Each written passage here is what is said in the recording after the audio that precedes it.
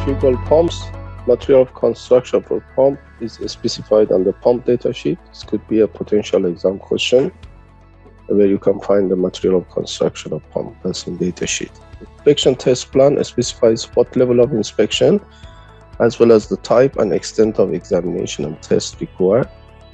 The vendor ITP or inspection test plan should address all activities required for manufacturing, inspection, assembly, test, and shipment.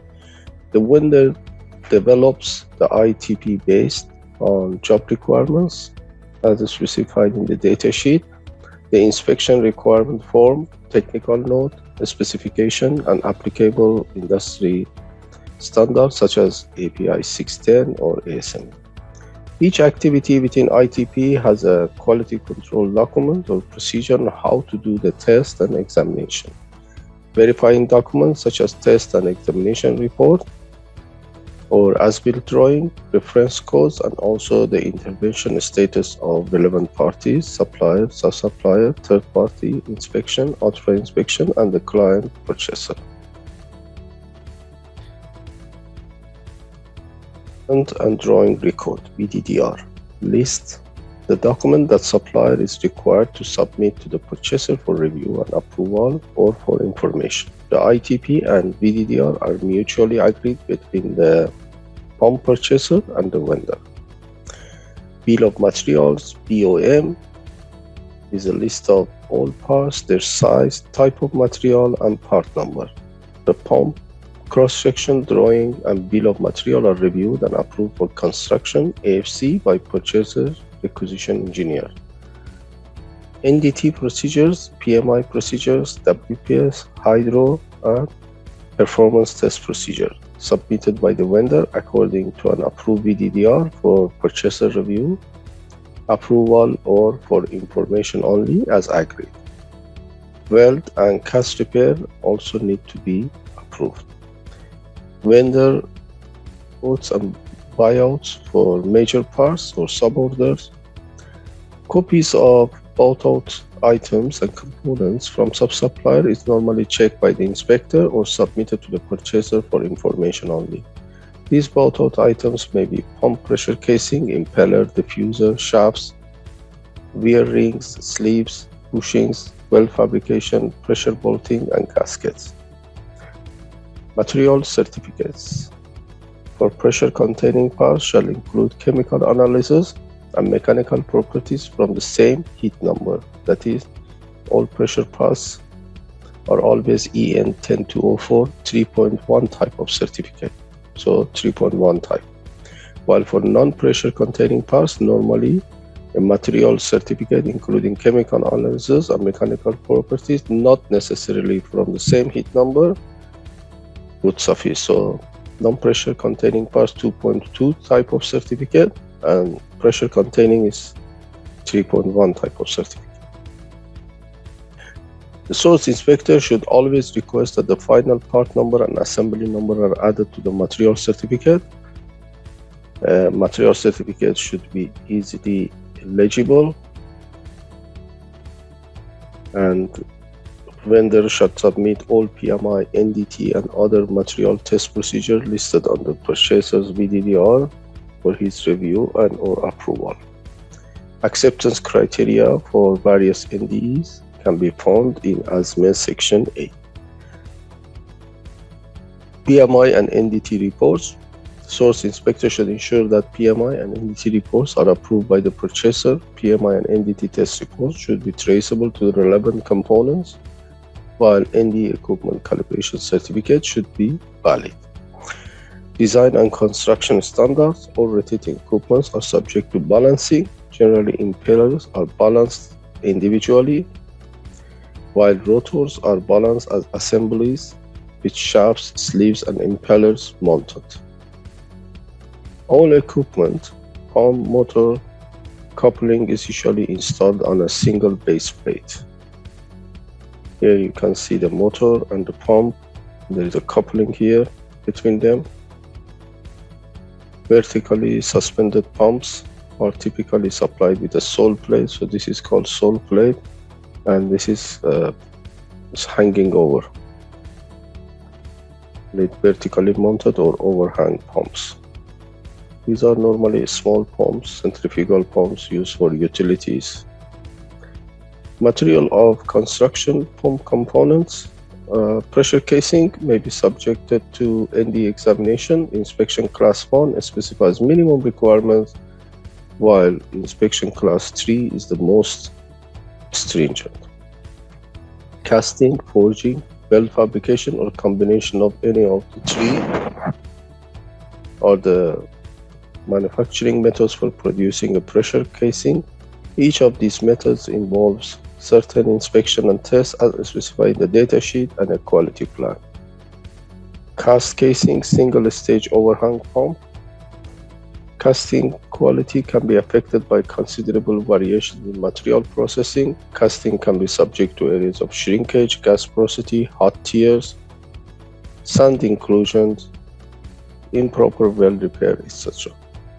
ND methods such as magnetic particle, liquid penetrant, radiographic, and ultrasonic examination are the most frequently performed at the casting foundry. Casting should be heat treated in accordance with material specification before rough machining and hydrostatic testing. Final machine surface are subject to examination. Non-destructive examination are performed to ensure that casting is free from porosity, cavities, and other surface or internal defects and ready for final machining. Any defect that found at the foundry may either be fixed by approved weld repair or the casting scrap and recast if weld repair is not accepted. Here you see a casing centrifugal compressor with a one-piece cast that machined, drilled, and ready for assembly. Centrifugal casting.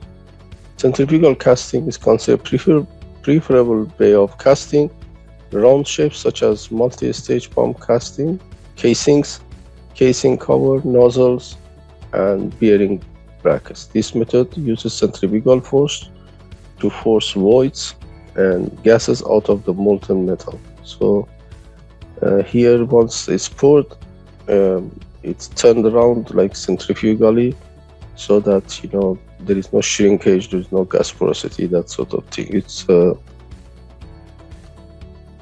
practically gives you almost a uniform structure.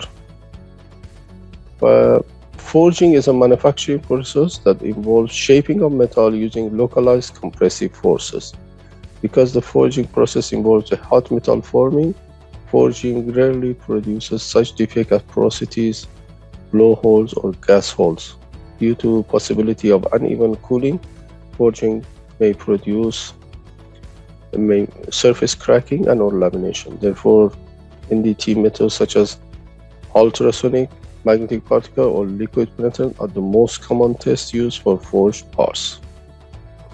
And they are used for impellers and rotors forging, whereas the casing most of the time is done by casting. See a multi-stage turbine. Fabrication. Forged or cast section may be welded with forged or cast suction and discharge nozzles. An RT or UT test is typically required for the nozzle weld attachment before a part can be sent for rough machining. After the rough machining process, MT or LP or liquid penetrant inspection should be done on the machine surfaces. The next operation is a weld attachment of auxiliary connections such as drains and vents. Connection welds are subject to RT, MP, or LP tests before the part can be sent for heat treatment and final machining. Suction pumps have a barrel that is generally fabricated from standard pipes and plates. Top covers will be dimensionally inspected for flatness. Hydrostatic testing of the case can be performed after all welding inspection have been completed. The casting process should be capable of producing the surface finishes specified on an engineering drawing or in the purchase order. Here you can see the surface finish is you have to select the one that is closest to the casting, and that would show the surface finished of the casting.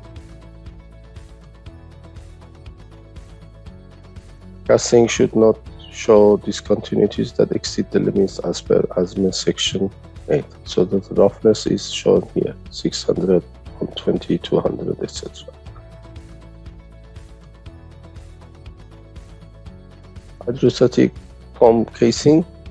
The source inspector should verify the part number of the item subject to hydro test. Casing part numbers need to be stamped on the outer surface. The fluid temperature for testing shall be higher than casing material transition temperature from ductile to brittle fracture. API 610 also requires that wetting agents being added to the testing liquid with the specific gravity less than 0.7. Chloride content of liquids used to test should not exceed 50 ppm for austenitic stainless steel, and pressure gauges used in the test should have current calibration dates shown on the permanently attached tags. The hydrostatic test should be considered satisfactory if neither leaks nor seepage through the pressure-containing parts and joints occur within 30 minutes or as defined by the approved hydro test procedures. We call pump casing. The whole thing is being, as you can see, the flange is blinded, the tubing cable done to pressurize the casing. It's all bolted up. Impellers and diffusers are typically made of castings.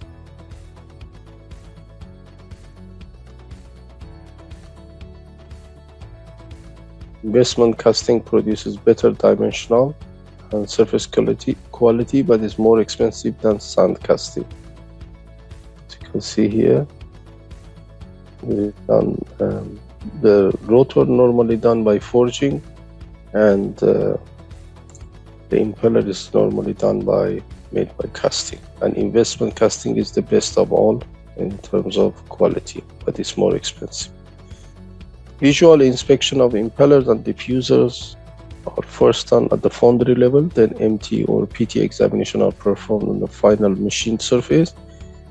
In addition, impellers are balanced dynamically. So shafts, wear rings, sleeves, bushings, and truss-bearing drums. Generally, these parts are machined from bar stock. Shafts of large multi-stage pumps are often examined by the UT method. As you can see, there is a shaft and rotor here. Bearings. Pump rotors. A pump rotor is a major subassembly, should be dynamically balanced. Residual unbalance is the amount of unbalance remaining in the motor rotor after balancing. The recommended method of determining the residual unbalance is to test the rotor with a known amount of unbalance. Rotor assembly consists of impellers, shafts, interstage sleeves, truss, balance drums, etc. As you can see, impellers are here. They are assembled on the rotor. Machine seals for centrifugal pumps. API 682 seal is a cartridge consisting of a gland, one or more primary and mating faces, drive mechanism, O-rings, and a shaft sleeve. The pump vendor and seal vendor collaborate for proper seal design and material selection. The seal vendor should prepare and submit for review and approval the seal cross-sectional drawing with detailed BOM, bill of material, and all dimensions that are required to check the seal design and proper fit to the pump. All documents should be listed on the purchaser's VDDR. Some seals are not designed to run on water. In this situation, the vendor shall supply a test seal for the performance test of the pump.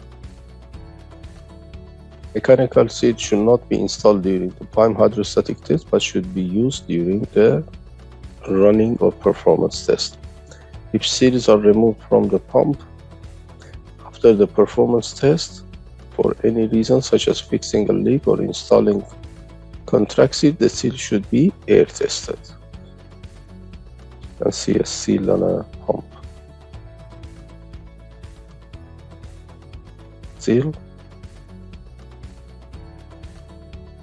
There are two basic designs of mechanical seal: single seal and dual seal. Seal flush, piping, and mechanical seal need to be lubricated and cooled for successful operation. This is achieved by providing flush liquid across the stationary and rotating sealing rings. Pumps and seal vendors have to submit drawings, schematics, data sheets, and bill of material for piping, equipment, and instrumentation for purchaser review and approval. All these documents should be available during the final inspection. As you can see here, this is a single or double seal. The air pressure using the gas of the process fluid, pressurizing it, depressurizing it. So when it's stationary, there's the inlet and outlet, and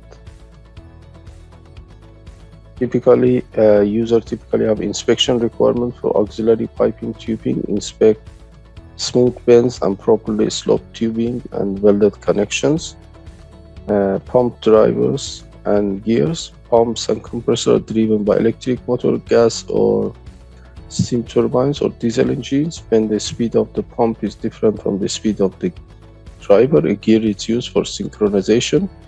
In most cases, pumps and drivers are installed on the same base plates.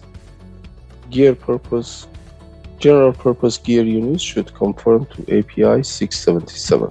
It shows a schematic of gears, internal gears. This shows the coupling and guards, and should be to stand like 200 pounds according to standard. The weight on top of it, that's the weight of a human being. In case this safeguarding the coupling, this is a guard for the coupling that safeguarded from any external load or pressure. Base plate, mounting plates, and sole plates. This is hold down bolt, and this is a mounting plate, and there is a ratchet to adjust the whole thing.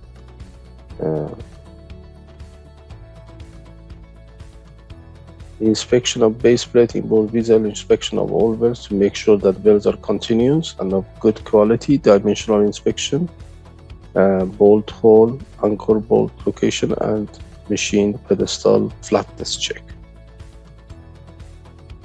Here's another pump on the base plate. These are the leveling gauge. Level it.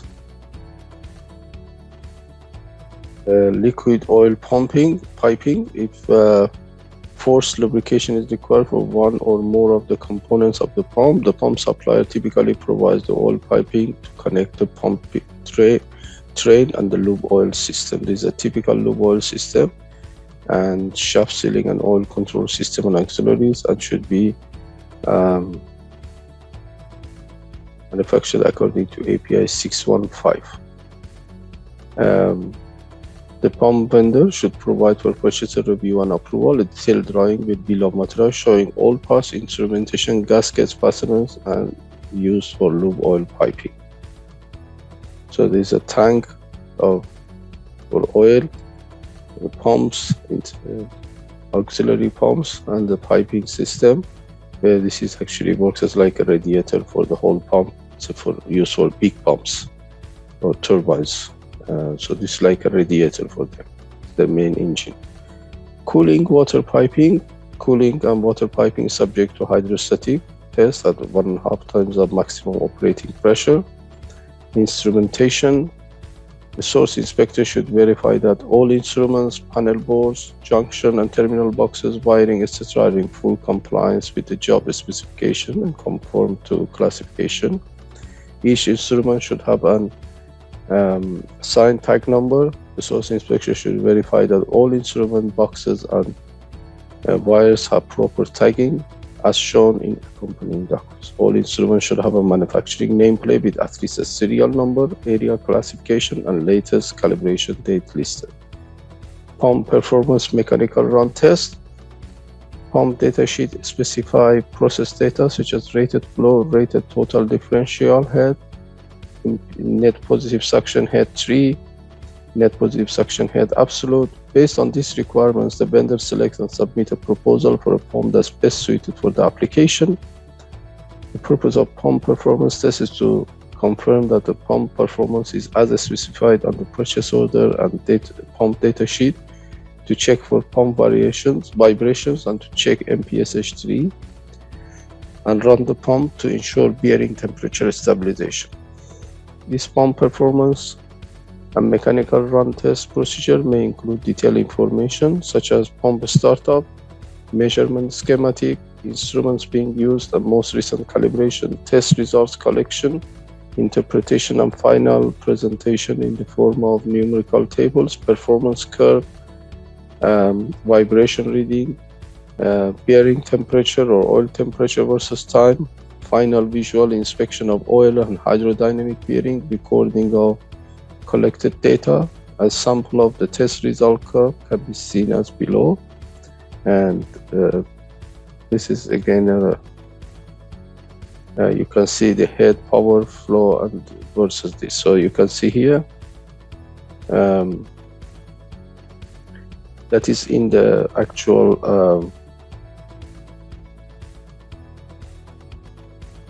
document that you can see. This is shows the pump, how that is set up. Like you got a tank, got a pressure gauge here, and then another pressure gauge. So the inlet and outlet, there are two pressure gauge. So valve is another valve, and the flow meter. So flow and head, it tells you the pressure, shows the head flow, and then the inlet flow, and then this gauge minus this pressure gauge is the differential head, or the distance it can throw the liquid. Performance test setup shall include piping loop that also includes suction tank, suction pressure control valves such as vacuum pump and pressurized suction tank, discharge piping with discharge pressure control valve, minimum flow bypass, and calibrated shop or job motor coupling with torque meter, test stand, machine monitor system as agreed, performance collecting instruments such as pressure transmitters, flow meters, volts, pumps, etc. Pump flow rate, the common unit are meter cube per hour in metric units, and this is a flow meter. Instruments for flow measurements are turbine, electromagnetic, venturi, pipe, ethode, ultrasonic, positive displacement meter. This is a typical flow meter that shows how it's done. And TDH, total differential head, difference between pump suction pressure and pump discharge pressure converted to static pressure head. So as you can see here, suction pressure, discharge pressure. So that will be the total differential head.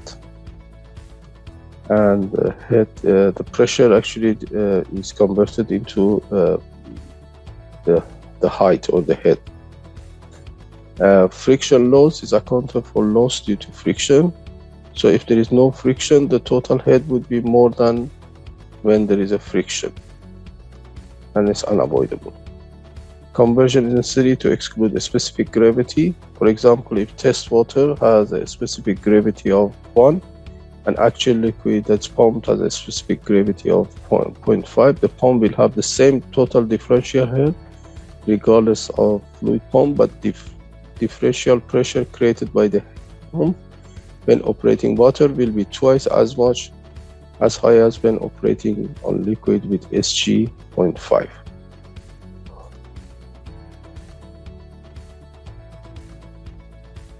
Conducting the test, vendor personnel shall start the pump and bring the flow to the rated point. They let the pump run briefly to establish a stable flow and monitor pump parameters to ensure that all equipment is operated properly. Stable suction pressure shall be maintained at each point.